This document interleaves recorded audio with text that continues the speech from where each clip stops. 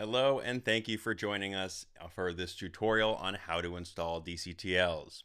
If you purchased one from PixelTools, thank you so much. If you got it from somewhere else, this works for every other DCTL tool, so welcome to the tutorial. Let's jump into Resolve and see how this works. I'm in DaVinci Resolve 20 right now, but this will also work on any other version. We need to go to the LUT folder. The easiest way to go to the LUT folder is we're going to go to Settings, Color Management, and we're going to open the LUT folder. There we go. Now I'm going to close DaVinci Resolve because we need to restart it for DCTLs anyways.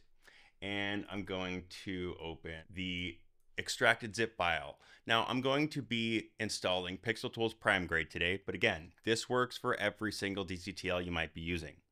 So here is the extracted zip file. Now you'll see that I have a couple of different folders here. I want to navigate to the DCTL install file within.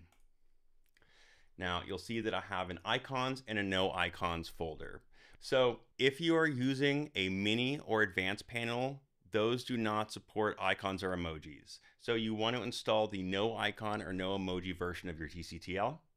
If you are using a micro panel or you prefer to use the mouse or keyboard, you can install the icons version.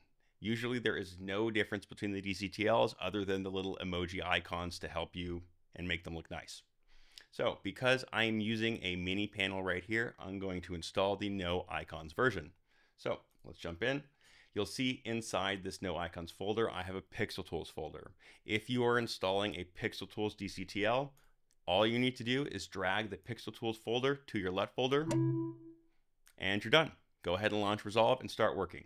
If you are installing another DCTL, you may want to create an individual folder inside your LUT folder and install the DCTL in there for organization. Now I'm going to close this folder and relaunch Resolve. If you have Resolve opened, be sure to close Resolve and relaunch it. Unlike LUT, where you can refresh the LUT folder with Resolve open, you must restart Resolve for Resolve to detect the new DCTL you put in the LUT folder. Cool. Now that I've said that, let's launch Resolve and we can jump back in. It's also worth noting that DCTLs only work inside the studio version of Resolve, so if you are using a free version, you will see a watermark. This is a good time to consider upgrading to the studio version, but if not, just a warning. There are no DCTL support within the free version of Resolve. I'm going to open the demo project like I had before. You'll see that I have a node here named DCTL.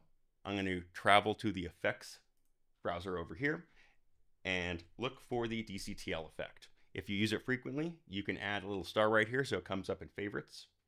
I'm going to drag that to my node, and in my drop down here, you'll now see your newly installed DCTL, in this case, PixelTools Prime Grade. And if you're on a panel, you can click Effects and start working away. That's it. You've successfully installed your DCTL and you're ready to start working. So if you have any questions, please be free to leave something in the comments below. If you have a question about PixelTools, be sure to visit our website at pixeltoolspost.com, and you're ready to jump in and start creating amazing looking videos. I'm Jason Bodak for PixelTools, and I will see you guys in the next video. Happy grading!